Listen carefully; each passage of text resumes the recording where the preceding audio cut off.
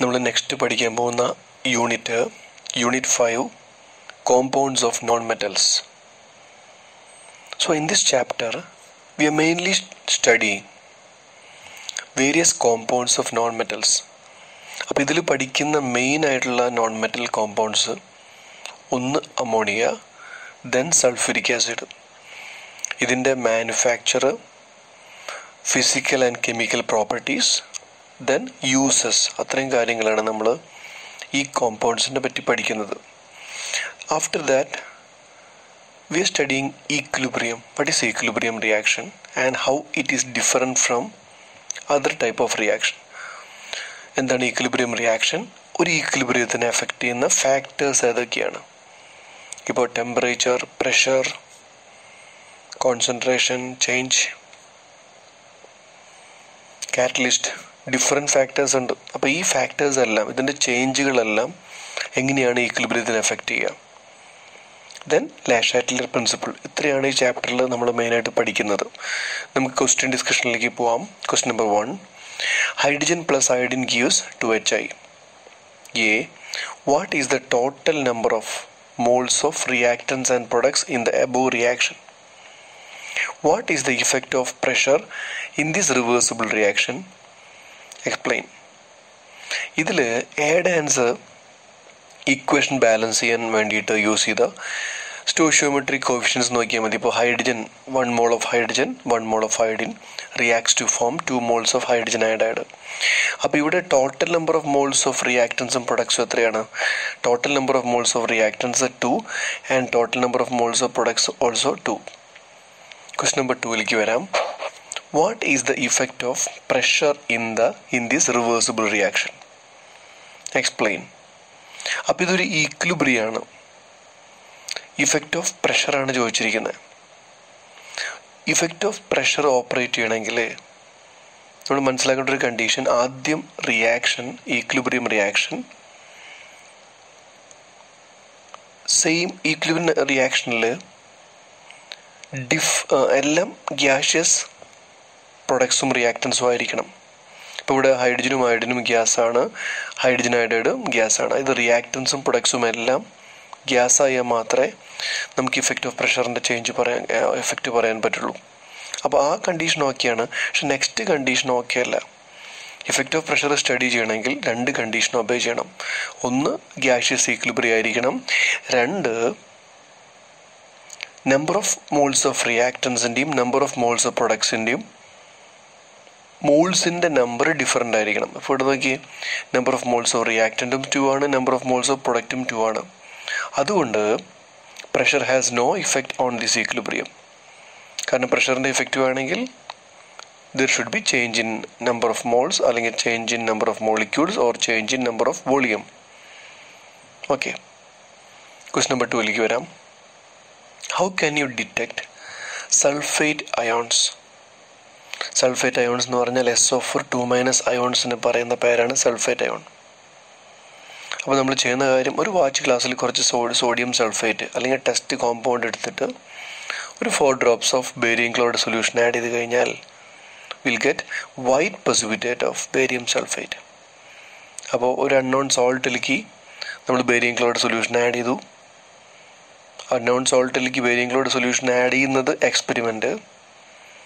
നമ്മൾ നോക്കിയപ്പോൾ ഒരു വൈറ്റ് precipitate ഫോം ചെയ്തു. അത് observation. What is the inference?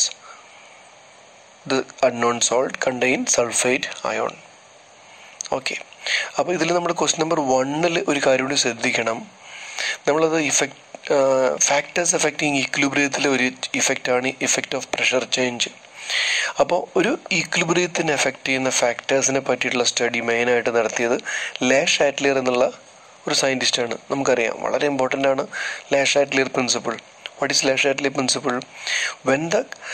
when the concentration, pressure or temperature of a system at equilibrium is changed, the system will readjust itself so as to nullify the effect of that change and attain a new state of equilibrium.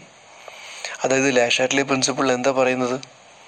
ഒരു ഈക്വിലിബ്രിയത്തിനെ effect ചെയ്യുന്ന factors ആയിട്ടുള്ള concentration, pressure അല്ലെങ്കിൽ ടെമ്പറേച്ചറിൽ നമ്മൾ change വരുത്തുകയാണെങ്കിൽ equilibrium ഈ ഇഫക്റ്റിനെ nullify ചെയ്യുന്ന തരത്തിൽ ഈക്വിലിബ്രിയത്തിനെ adjust ചെയ്യും, എന്നിട്ടൊരു പുതിയ സ്റ്റേറ്റ് ഓഫ് ഈക്വിലിബ്രിയം ആയിട്ട് മാറ്റും. ഫോർ എക്സാമ്പിൾ, നമ്മളൊരു ഈക്വിലിബ്രിയത്തിലെ കോൺസെൻട്രേഷൻ, റിയാക്റ്റൻസിൻ്റെ കോൺസെൻട്രേഷൻ നമ്മൾ കൂട്ടിയും ചരിക്കുക. അപ്പോൾ അത് നമ്മുടെ ഒരു ആക്റ്റാണ്.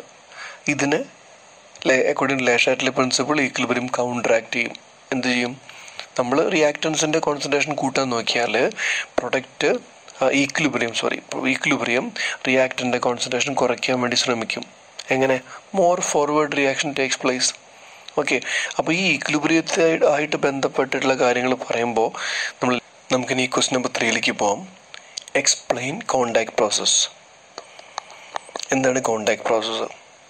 അപ്പോൾ കോൺസെൻട്രേറ്റഡ് സൾഫ്യൂരിക് ആസിഡിൻ്റെ മാനുഫാക്ചറിന് പറയുന്ന പേരാണ് കോണ്ടാക്ട് പ്രോസസ്സ്. ഇത് അതിൻ്റെ ഇൻഡസ്ട്രിയൽ പ്രിപ്പറേഷനാണ്. നമ്മൾ കോണ്ടാക്ട് പ്രോസസ്സിൽ, അതായത് സൾഫ്യൂരിക് ആസിഡിൻ്റെ മാനുഫാക്ചറിൽ യൂസ് ചെയ്യുന്ന കാറ്റലിസ്റ്റ് വനേഡിയം പെൻറ്റോക്സൈഡ് ആണ്. അപ്പോൾ ഇതിൻ്റെ മാനുഫാക്ചറിൽ 3 സ്റ്റേജസ് ആണ് വരുന്നത്, 3 സ്റ്റെപ്പുകൾ. ഫസ്റ്റ് സ്റ്റെപ്പിൽ നമ്മൾ ചെയ്യുന്ന കാര്യം, sulphur is oxidised to SO2. Then the SO2 further oxidized to SO3 using vanadium pentoxide as catalyst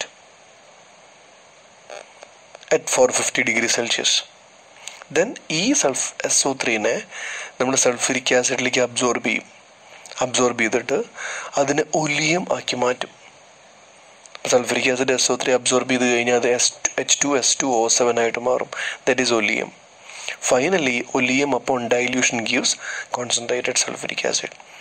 അപ്പോൾ ശരിക്കും പറയുകയാണെങ്കിൽ 4 പ്രോസസ്സുള്ളത്, 3 സ്റ്റെപ്പ്.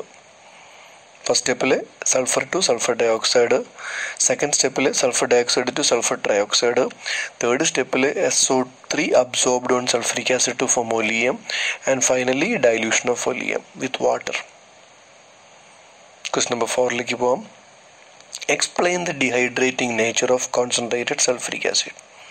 ഇപ്പോൾ കോൺസെൻട്രേറ്റഡ് സൾഫ്യൂരിക് ആസിഡിൻ്റെ ഒരു ഫീച്ചറാണ് ഡീഹൈഡ്രേഷൻ പ്രോപ്പർട്ടി എന്ന് പറഞ്ഞ വാട്ടറിനെ അബ്സോർബ് ചെയ്യുന്ന പ്രോപ്പർട്ടി. അപ്പോൾ ഇത് ടെസ്റ്റ് ചെയ്യാൻ വേണ്ടിയിട്ട് നമ്മൾ ചെയ്യേണ്ട കാര്യം, ഒരു വാച്ച് ഗ്ലാസ്സിൽ കുറച്ച് കെയിൻ ഷുഗർ എടുക്കുക, C12H22O11. ഈ കെയിൻ ഷുഗറിലേക്ക് നമ്മൾ കുറച്ച് കോൺസെൻട്രേറ്റഡ് സൾഫ്യൂരിക് ആസിഡ് ആഡ് ചെയ്യുകയാണെങ്കിൽ ചാറിങ് of that sugar takes place. എന്ന് പറഞ്ഞാൽ ഇതൊരു കാർബോഹൈഡ്രേറ്റ് ആണ് ഷുഗർ.